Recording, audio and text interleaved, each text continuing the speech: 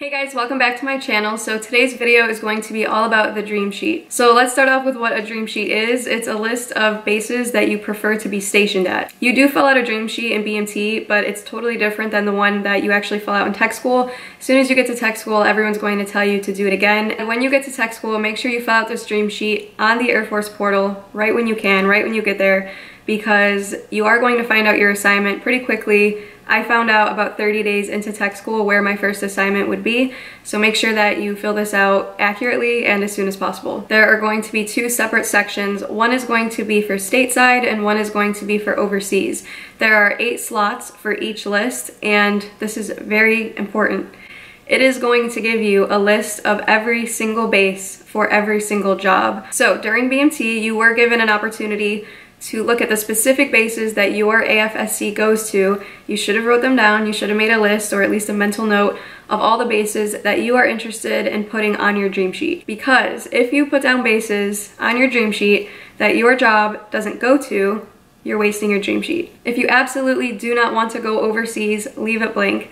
If you absolutely do not want to stay stateside, leave it blank. So as far as actually getting something on your dream sheet, yes, it's possible.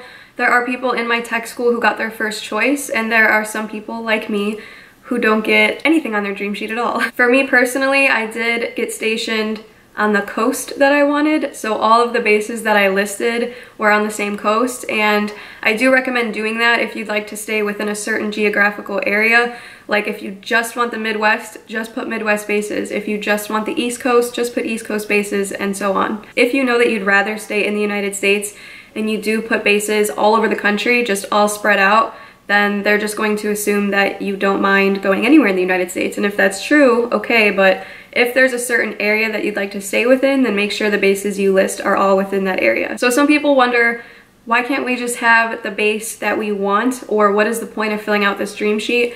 The point is that they're at least going to try, they're at least going to take your preferences into consideration, but you may not always get your #1 choice, or you may not get something on your list at all, because overall it's going to be based on the needs of the Air Force at that current time. Like I said, we did find out our first assignment within about 30 days of being at tech school, and this is also important, we were allowed to switch with someone if we wanted to. Say you really wanted overseas and someone else got it and you have a stateside base and they really wanted stateside, you can do that. We were able to switch. So we were allowed to switch with someone within a certain time frame, and also if that person's graduation date was close to ours. So they didn't even necessarily have to be in our own class, as long as they were close to our graduation date. I asked you guys to send me questions on Instagram, so hopefully this answers them. As always, I hope it was helpful. One question that I'm not able to answer because I don't have any dependents and I'm not married, someone asked me, how does the dream sheet work for mill to mill?